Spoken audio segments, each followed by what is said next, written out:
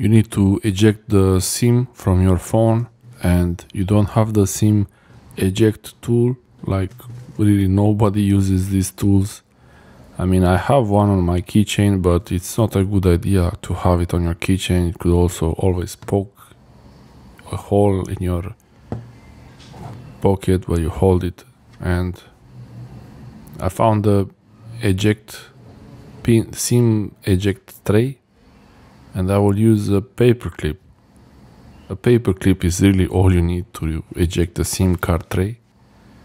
The most difficult part is to find where it is. If you didn't know exactly already, you will see there is a rectangular area with a hole in it. Make sure that this is the SIM card tray and not a speaker or a microphone or anything like this, so it should go easily inside. Then you have to put a bit of pressure, but the SIM card tray always looks like this. On one side it has a hole, and then there is this rectangular area that is made to come out so you can remove your SIM card. Nowadays the phones have a nano SIM. This is a nano SIM. Older phones, they have a regular SIM card, I mean bigger, and micro SIM, or even if you have a really old phone, you could have the whole SIM card the size of a credit or debit card. Yeah, those Motorola StarTAC. So this is the SIM card tray. It has a one way to put it, so the way you took it out, you have to put it back the same way.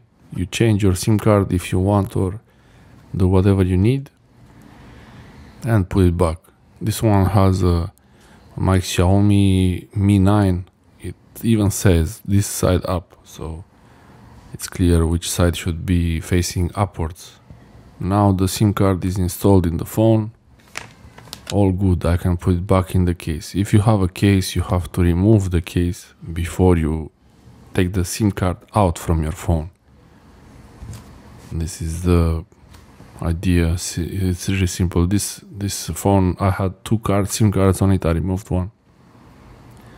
Yeah, hopefully this helps someone. Thanks for watching.